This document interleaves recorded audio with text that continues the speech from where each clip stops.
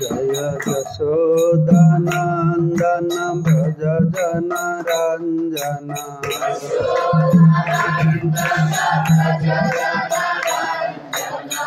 Jashodanandana Bhaja Jana Ranjana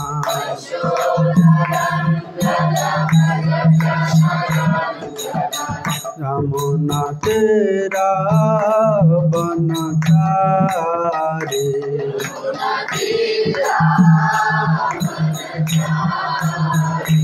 Jaya Radha Madhava Kunja Bihari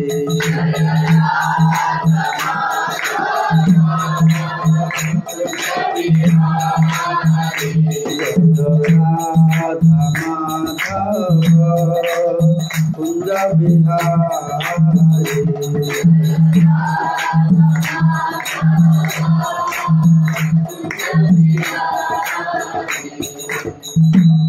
जय श्री प्रभुपाद की, हरिनाम संकीर्तन की, बद्रीनाथ भगवान की, गौर प्रेमानंदे।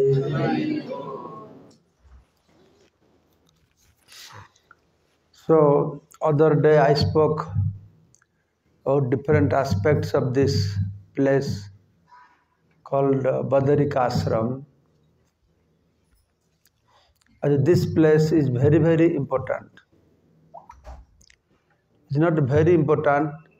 This place is not one of the most important place. This is the important place. Why? More important than Vrindavan. How it could be? Braja Pranapur was telling ISKCON devotees, they don't come here because this is place of Vishnu. We are interested with Krishna. Vishnu is Aishwarya Bhava. But we are more into Madhurya Bhava. So for ISKCON devotees, this place is not so important. But I said this place is the most important place because this is the place where Srila Vyasadeva, he revealed all the Vedic literatures, put it into written form. Vrindavan is important for us, but we would not know about Vrindavan. If we would not know about Vrindavan, then what important it is? Because of this place, Badrika Ashram, where Srila Vyasadeva put all the Vedic literatures into written form, and especially Srimad Bhagavatam knowledge was revealed to him. His Gurudev Narad Muni, he came here on the bank of Saraswati. And he revealed, Bhagavatam was revealed at this very place. So this is not an ordinary place, very special place. So there is a king called Vishal. The Badri Narayan, also known as Badri Vishal. The king Vishal, he was attacked by his enemies. Somehow he lost everything. He lost everything. Then he came here to worship Vishnu. So Vishnu was very pleased with him. So Vishnu asked, what do you want? I'm very pleased with you. I'll fulfill your desire. He said, I want all my kingdom back. Then Vishnu said, oh, you want kingdom back? Then you have come to a wrong place. This is not a place to give your kingdom back to you. This is a place to take you back to Godhead, not to give you your material kingdom. Because this place is meant for moksha, for liberation, not for bondage. But you are asking back your opulence, your property, your kingdom back. But he was very stubborn. No, give my kingdom back. So Vishnu was very pleased that how he was so attached. But out of affection, I don't know whether he gave her or not, but he said, okay, you are so dear to me. So from now, I will be known as Badri Vishal. So after that, of course, Badrika Ashram is Vishal. Vishal means great, vast and great, giant. So So that is one sense, Badri Vishal, Bhagavan is always great. But another is like because of this Vishal king came here. So this is the place that we visited yesterday and day for yesterday. The Saraswati river. This place is known as Samapras, something like that. Bhagavatam Samapras mentioned like that. So you know Srila Vyasadev. What is the name of Vyasadev? Krishna Dvaipayana Vyasa. Vyasa is not his name. Always called Vyasadev. But that is his title. Just like always you say Sutta Goswami. But the Sutta Goswami is not his name. His name is Ugrasrava. His name is Ugrasrava Sutta. His father name was Romaharsana Sutta. The Romaharsana Sutta was so expert in reciting Puranas that if you listen from him, your hairs will stand on end. Romaharsa. And actually he was not a Brahman, he is Shudra. A Shudra. Suttas are low caste people. But he was elevated to a position that all great Muni Rishis, they were hearing Puranas. When Balaram came, Romahasan Rishi was sitting on Vyasasan giving class. And there's a system, if you are giving class sitting on Vyasasan, if anybody comes, you should not get up out of respect to Vyasadev. But that doesn't mean when Bhagavan comes, so he will not get up. So he did not get up, then Balaram tossed him with a blade of grass and killed him. And all Muni Rishis started to cry, lament, what will happen to us now? Who will make us to hear all the Puranas? Then Balaram said, as the father, so the son. The son represents the father. When Romaharsan was killed, his father Romaharsan was so expert in reciting Puranas, by hearing your hairs will stand on end. And he is a most able, perfect son. His name is Ugrasrava. What Ugrasrava means? Ugrasrava, Srava means hearing, Ugra means very attentively. So he was very attentive in hearing. So Balaram decided he is the perfect person to recite, take over the post of his father. In Sutta Goswami, in Ugrasrava Sutta. Same way Srila Vyasadev. Vyasa is a post, Indra is a post. Every Manvantar, new Vyasadev comes. So this Manvantar Vyasadeva name is Krishna Dvaipayana Vyasa. Because he appeared in an island. When Parasara Muni was crossing the river, then he could foresee that very special personality, this movement will come to this material world. Then immediately he married to a fisherman girl, Satyavati, Matsya her name. Then Vyasadev appeared, Deepa, an island, Krishna Dvaipayana, the name became Krishna Dvaipayana Vyasa. So he is the son of Parasara Muni and he is the incarnation of Krishna also, Satyavasa avatar. So Srila Vyasadev, he is not only residing here, there are many places in Orissa, different places. You will see these saintly personalities, all their activities spread all over India, different parts of India. You will go, Markandeya, see same things you will listen in different parts. So that is the reason why our Sanatana Dharma so deep rooted here. In ancient, very ancient times, this place was very enriched with these kinds of spiritual environment, spiritual personalities. Then due course of time, by the help of our great acharyas, this knowledge was brought all over India. That's a Puri Jagannath Puri temple manifested. Then Tirupati temple manifested, Ramanujacharya, Shankaracharya, Madhvacharya, everywhere, so many. All over India you will see these things. But everything originated from this place. So what Vasudev did? What is his contribution? Why we have to be grateful to Srila Vasudev? You see, there was one time the Vedic literatures were learned by people through hearing. Their hearing. That's why another name of Veda is called Shruti. Shruti means hearing. That time people, somebody chanting. Sound is coming from here. No, they are translating. Okay. So, there is a Vedic time, there is no books written for. Veda is known as Shruti.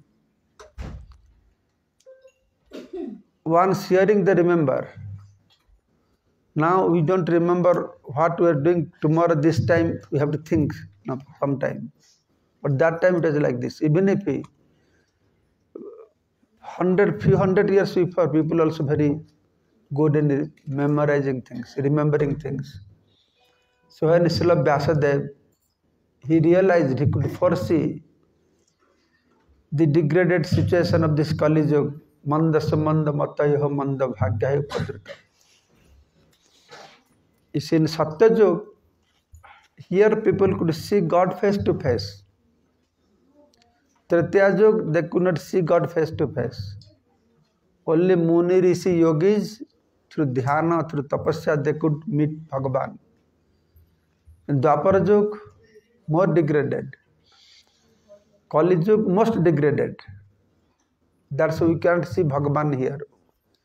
So Bhagavan mercifully, he appeared in his deity form, Murti form for the people of Kali Yuga. So the point is in Veda. What Veda speaks? Who are followers of Veda? The Hindu, Muslim, Christian, Yehudi, Buddha, who are followers of Veda? Sanatan. How many of you are belongs to Sanatan Dharma? Raise your hands. How many of you have Veda in your house? Anybody has read Veda? Anybody has seen Veda? Any of you have Veda in your house?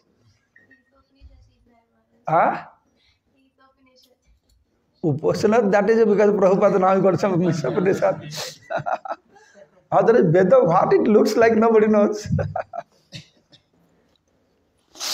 So, there's nothing wrong with that. People may challenge, what kind of Hindu you are? You don't read Veda? You don't have Veda in your house? All Muslims have Quran. All Christians they have Bible. How you are Hindu, you have no Veda in your house? They will definitely get in your case. Isn't it? Nothing wrong with that. We don't have Veda in our house, nothing wrong. Because Veda is not a literature to be read by everybody. Veda is not a literature can be understood by everybody. Veda is not a literature to be understood by fertile brain. By reading Veda, Veda is spiritual transcendental knowledge which manifests in heart. That's every day what we chant. Guru Puja time, Divya Gyan, Hridaya Prakashita, not brain Prakashita. Right? Veda can be understood not by reading. Veda can be understood through your sadhana. Through sadhana. And through the mercy of the spiritual personalities that will manifest. Even if in Vedic yugas, that time when Veda was very prominently controlling the society. Now Veda is not controlling society. We Hindus by name follower of Veda. We are very far from Veda. But that time, even that time, people are not reading Veda. All these great Muni Rishis, through the tapasya, through the sadhana, the Vedic transcendental knowledge is there in the sky always, in the ether. It is always there.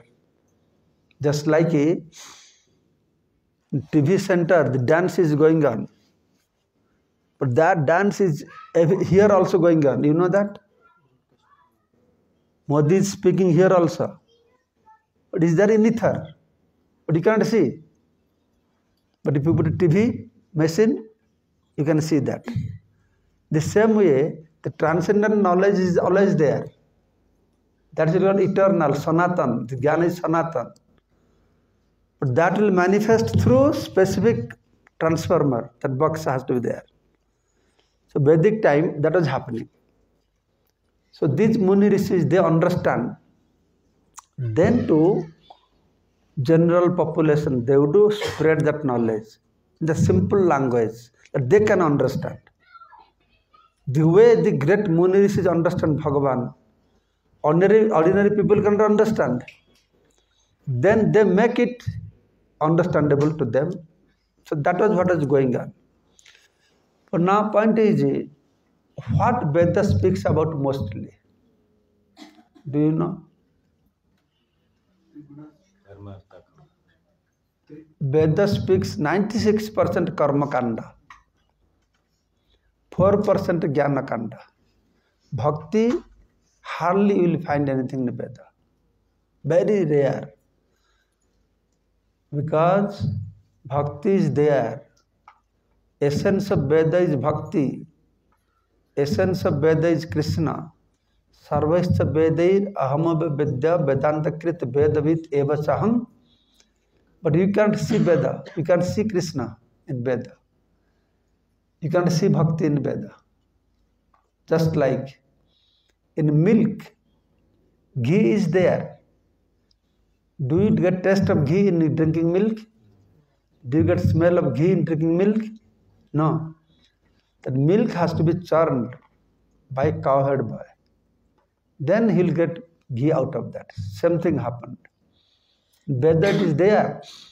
But prominently Veda speaks karma kanda. Because people are mostly attracted to karma kanda. To good result. To bhoga, to sense gratification. So that's why Veda speaks karma kanda. Veda speaks demigod worships. Kali, Shiv, Durga, Indra, Chandra, Varuna, all these things Veda very prominently.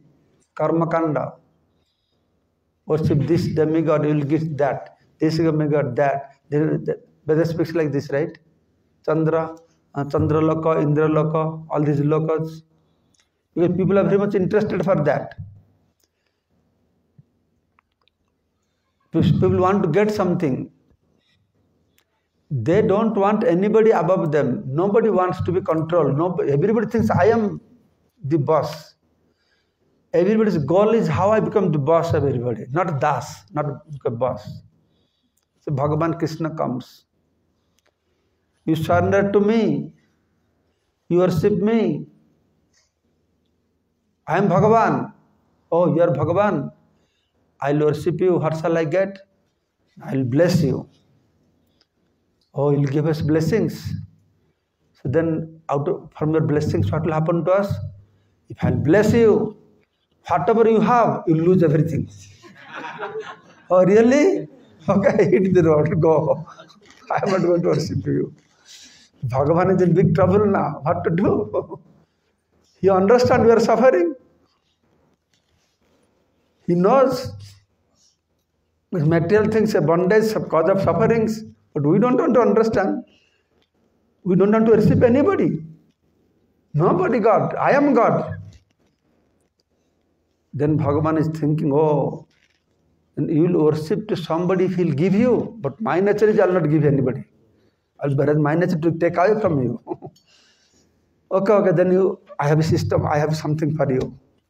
You worship these personalities, then you get something from them. Then people learn, oh, then I have to worship somebody. There is somebody higher than me who will give me. So they will become free from this understanding that I am the person. No.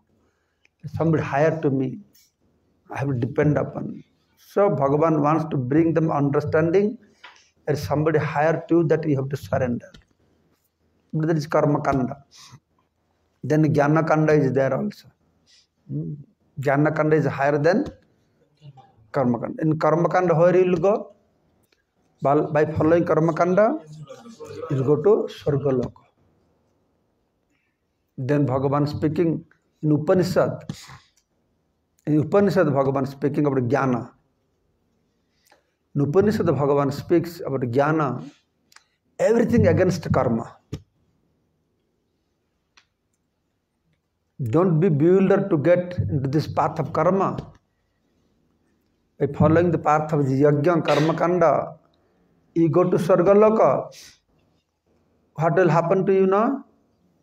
When you go to Swargaloka, what will happen?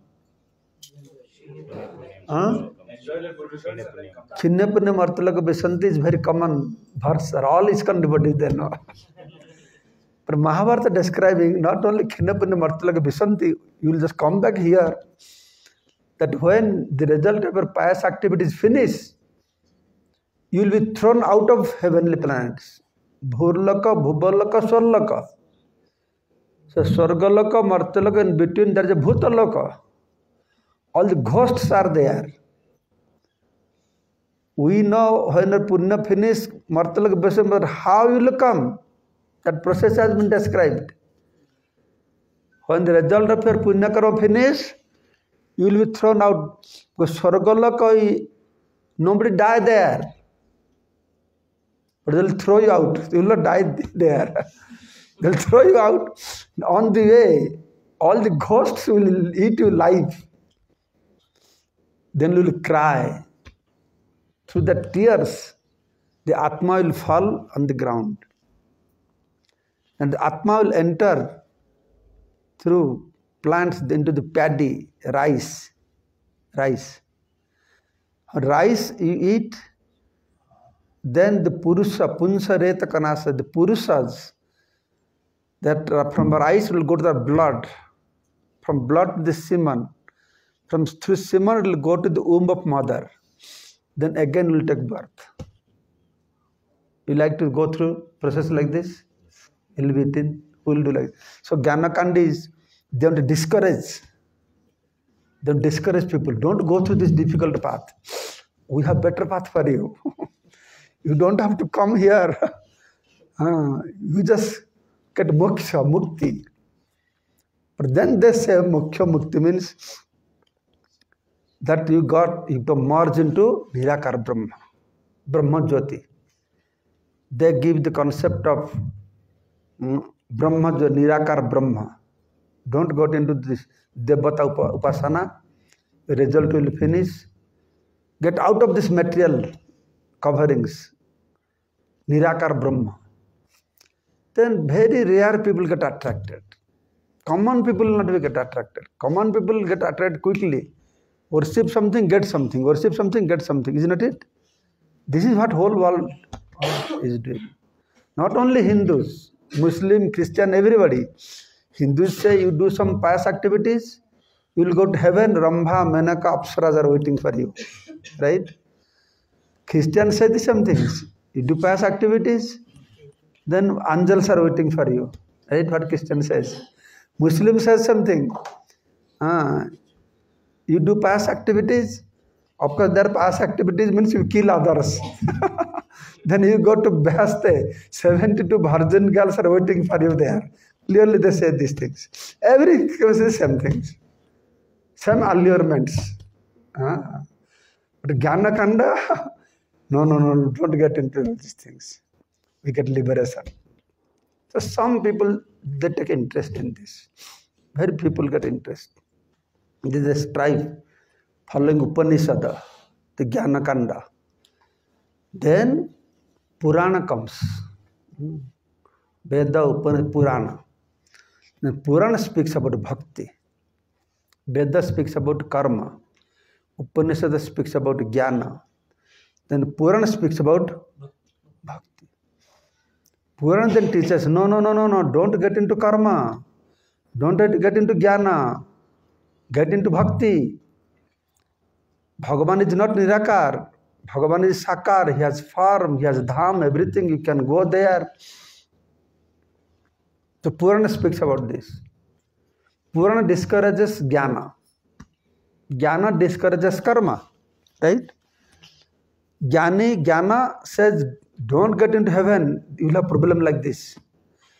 The Purana says, don't get into jnana. Why? I become free from material bondage. I will go to Brahmajyoti. Then Purana says, you will go to Brahmajyoti, but Arya Kuchana Parang Padang Tatha Patanti Adha. You will fall down there from there also.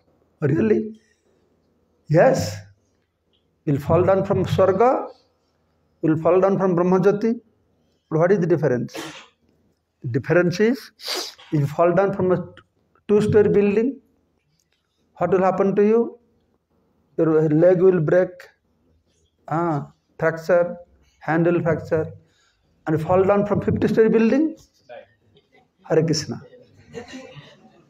So, Purana says same thing. You fall from Swarga, at least you will take some form. You fall from Brahmajyoti, you become stone. Stone. Srila Bhakti Maharaj was telling, when you fall from Brahmajyoti, you become stone, but not ordinary stone. Huh? Yeah, I said I heard from Maharaj. Maharaj said, normal stone or marble stone or granite stone, it become diamond. And Maharaj very humorously was saying, all these jnanis, they want to become one with God, no? They want to become effulgent like God. But they can't become effulgent like God. They want some jyoti. So God says, okay, you want to have some jyoti? You become diamonds, you have some jyoti. Diamonds are dazzling, So that is situation. So Purana encouraged people, you do bhakti. But there is a problem also with Puranas. There is a problem with Veda, problem with Upanishad, problem with Purana. Everything has very good aspect, something bad aspect. Purana spoke about bhakti, but he spoke about sakam bhakti. About sakam bhakti. Shalakya, Samipa, Sasti, all these things, you go to there, you can see Bhagavan, you can have a form like Bhagavan, you can have Aishwarya like Bhagavan, you can say next to Bhagavan, things like this. Then finally, after Purana, there comes Bhagavatam. So first is Vedic Yuga, then Darshanik Yuga, Pauranic Yuga, then there is Bhagavata Dharma, Bhagavata Yuga. That spoke about Niskam Bhakti. Not like other Puranas, Dharma, Artha, Kama, Moksha, the Chaturvarga, but that Purana includes Chaturvarga, you go to Vaikuntha. Veda speaks about Dharma, go to Swarga, Dharma, Artha. Then Upanishad speaks do Dharma, but Moksha. Purana speaks do Dharma, but go to Vaikuntha. And then, but Bhagavat speaks, no, not all these things. Niskam Bhakti. Bhagavat speaks Niskam Bhakti. But if you analyze Bhagavatam, the essence of Bhagavatam is Prema Bhakti, which is described in Chaitanya Charitamrita. This Prema Bhakti. Purana Sakam Bhakti, Bhagavatam Niskam Bhakti. Then essence of Bhagavatam is Prem Bhakti. So Sakam Bhakti means Bhagavan, you give me, then I'll worship you. Isn't that it? All our Hindus are very fond of worshipping God. But as long as God giving something, otherwise nobody will go to Shiva temple, Kali temple, Durga temple. Anybody goes to see Shiva, Kali, Durga out of love and devotion? Only to beg something. Then they worship some Bhagavan. Bhagavan, please give me something. If you are fortunate to get something good, thank you very much. If you get 1 lakh rupees, then you do 10 rupee puja to Bhagavan, right? Ho gaya, finish. If you don't get anything, oh, this Bhagavan is not good, I go to Sai Baba. Sai Baba give me something. Sai Baba not giving, go to somebody else. So this is what going on. This is one kind of bhakti. But Niskam bhakti means whether you give or you don't give. Mahaprabhu spoke in Sikhastakam. Asli sabha padaratang pinastamang adarsanat marmahata karataba datha tatha ba vidadhatulam patta mat prananathasta saiba. Whatever you do with me, I will do your puja. Sakam you give me, Niskam you give or don't give me. But then Mahaprabhu came to teach the essence of Bhagavatam. See, essence of Bhagavatam, you don't get essence of Bhagavatam by reading Bhagavatam. You don't get essence by reading Bhagavatam. Bhagavatam is Bhagavan. Bhagavan doesn't reveal everybody same way. How he reveals? Je jathamang prapadyante tang tathaiva bhajamyam. Bhagavatam is a literature, karma kandi they read, Gyanis they read, Yogis they read, Vaishnavas they read, everybody reads Bhagavatam. But everybody understands Bhagavatam in different way. Not same way. The Bhagavatam is Bhagavan. He doesn't reveal same way to everybody. But when you read Bhagavata with the association of Chaitanya Mahaprabhu's devotee, Jaha Pada Bhagavata, Vaishnavara Sthane, Ekanta Asra Kari Chaitanya Charane, then the essence of Bhagavatam will be revealed to you. That is Prema Bhakti. Bhagavatam starts with Dharma Prajita Kaitava. Where Bhagavad Gita ends, Bhagavatam starts. What is the last teaching of Krishna in Bhagavad Gita? Sarva Dharman. What for Krishna came to this material world? To establish Dharma. He came, I am Bhagavan, come, I will teach you Dharma. Then he spoke everything. But in conclusion, what he said? Give up all Dharma. Why he could have said, Sarva Adharma Paritejya Mam Ekam Saranam Braja. That would sound better, no? How will any Purana, any Muni says, give up Dharma? Everybody says, you do Dharma. But Krishna is the exception. He's saying, you give up Dharma. He's not saying you give up Adharma. And second line is more interesting. What is second line? No. Second line is, Aham tam sarva papabhyo mokhyasami. I will make you free from Papa, but don't do Dharma. Give up Dharma. Very confusing statement, so that we have to understand. So here Gita ends, Bhagavat starts. Gita ends with Sarva Dharman Paritejya, and Bhagavat starts with Dharma Prajita. So what is that Dharma Prajita? Dharma Prajita Kaitava, cheating Dharma. And what is cheating Dharma? That Bhagavat explains at the beginning, Dharma sai apavargasya nartha artha upakalpate. What you have learned from now, Dharma artha, kama moksha na, nartha artha, not for the purpose of artha, apavargasya. So in this way, Bhagavat, he rejects what all Purana, Veda, Vedanta, Upanishad teaches us, our Chaturvarga, Chari Purusartha, Dharma, Artha, Kama, Moksha. Bhagavad rejects Dharma Prajita. You reject this. That's why it has been stated, Prithivite Dharma Name Jata Kichu Chale, Bhagavata Kahe Sab Paripurna Chale. All over the world, whatever is going on in the name of Dharma, Bhagavata says they are all cheating Dharma. What is cheating Dharma? Ajnana tamere naam kahiye kaitava. Dharma artha kamamoksha bancha adi sab. Veda speaks Chari Purusartha. Dharma artha kamamoksha bancha. The desire for Dharma artha kamamoksha. There ajnana tamere naam kahiye kaitava. That is ignorance, darkness and cheating. Somebody trying to do Dharma, dharmic, pious people. They are good. They are not bad. At least they are pious people. They are not doing adharma. So people respect, oh, he's a pious man. But they're doing pious people to get some material benefit. So that is not good.